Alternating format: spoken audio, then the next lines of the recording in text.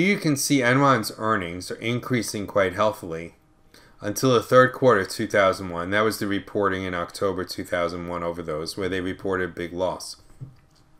What happened was that Enron kept shifting more and more money losing assets to the Raptors to hide their losses and their debts, and they didn't have to, these are called the Raptors, and they didn't have to consolidate the Raptors.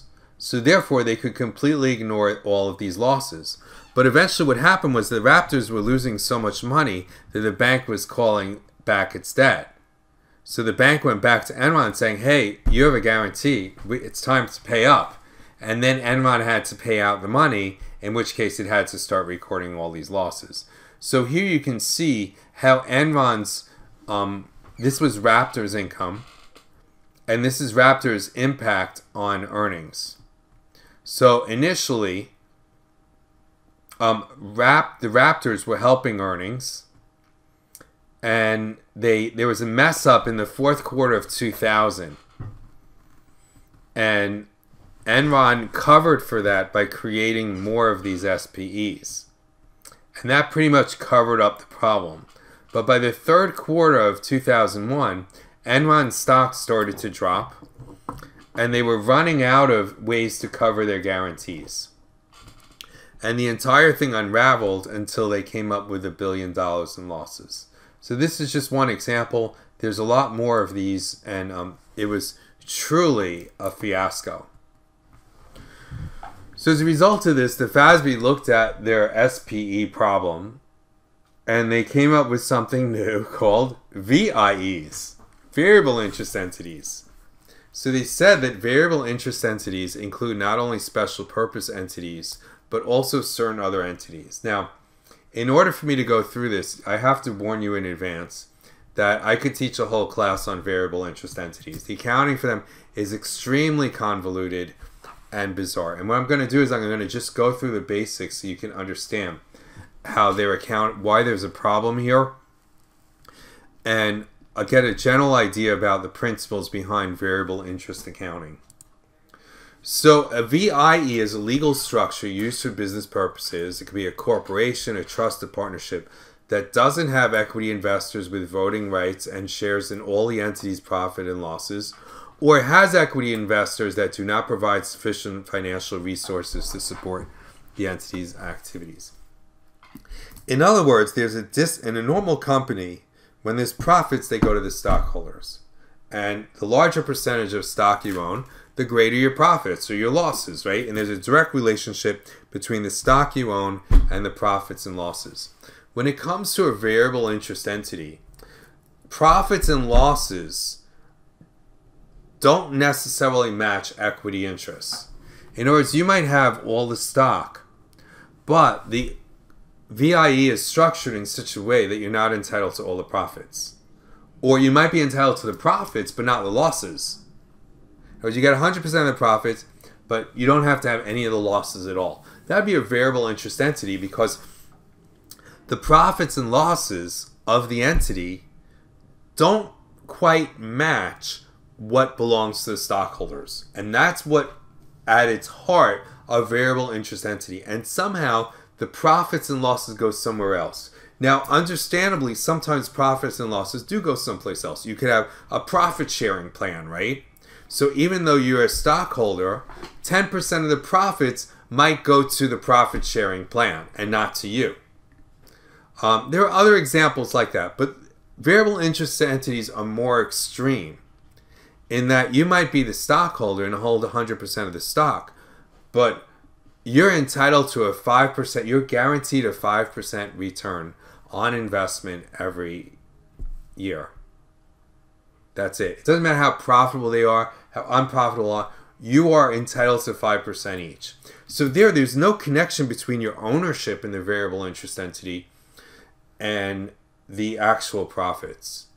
And what you would say is that, well, you're not really the owner.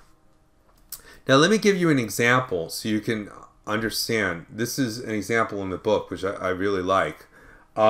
This is similar to the example before that I was saying, where you transfer an asset over and then you lease it back. So in this situation, ABC Company is going to do a sale leaseback. And the SPE, or the variable interest entity, is Leasing Corp. So actually, they're doing it a little differently here. It's not a sale leaseback, it's just a lease agreement. So the owner of the building is going to sell the building to Lease Corp, and Lease Corp is going to pay them $100,000. Now, where did Lease Corp get $100,000 from?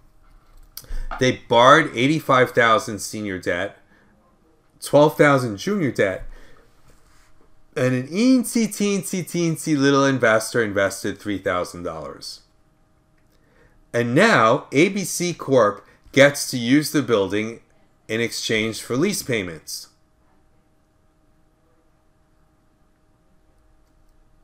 Now, so this would be a variable. I'll explain why this is a variable interest entity in a moment.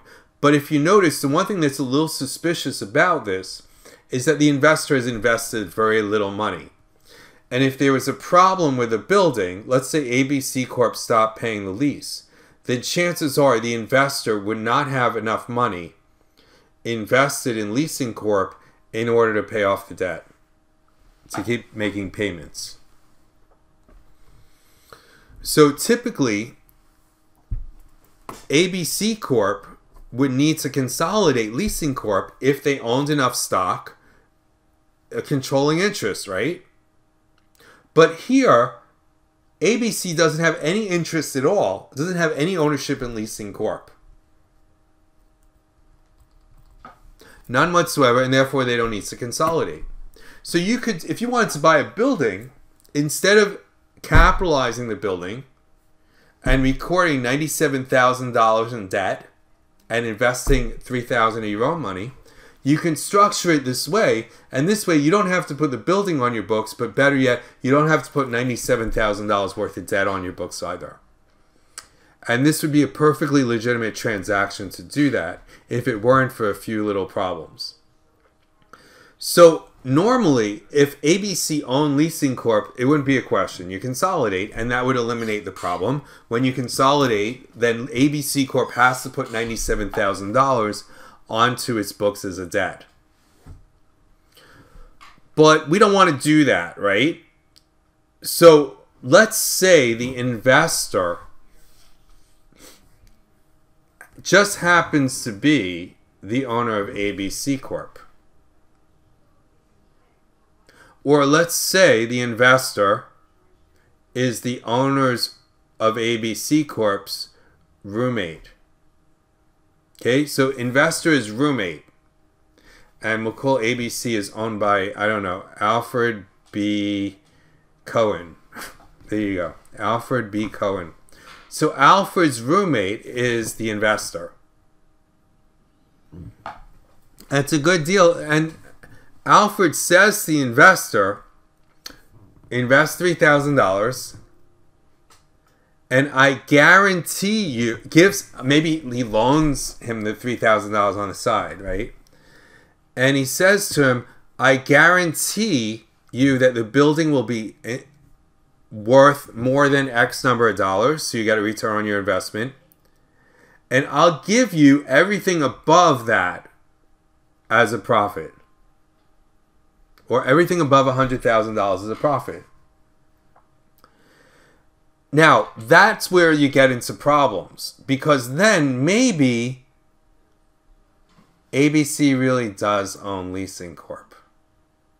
But they don't. They don't own any stock. Investor owns the stock. And Enron set up all sorts of transactions that are like this. But there was always a little catch and some way that Enron was going to be on the hook.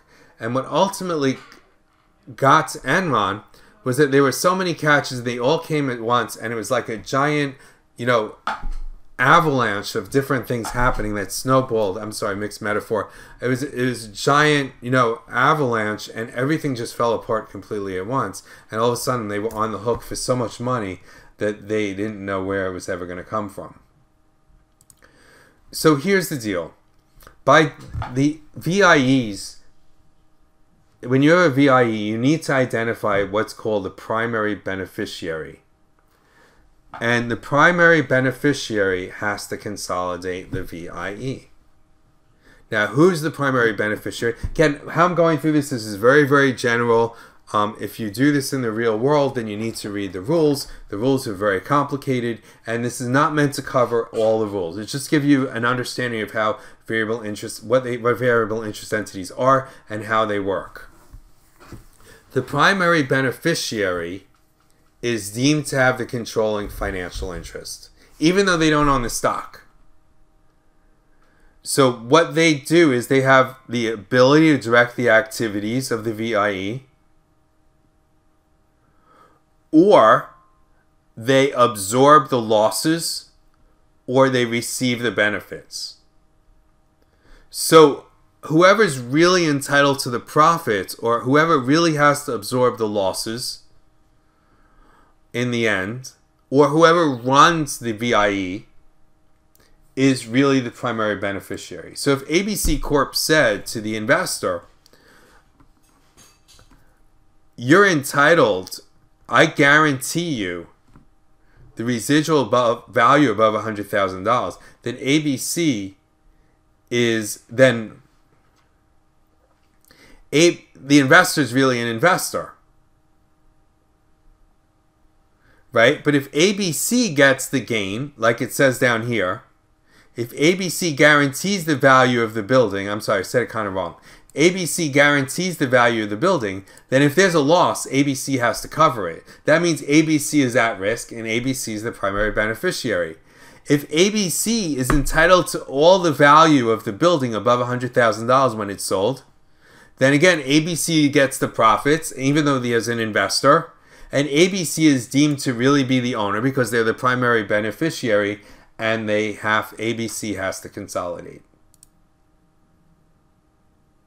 So common stock, normal common stock is usually a variable interest by definition. But if there are other protections, it says toss protection, I should say loss protection, okay?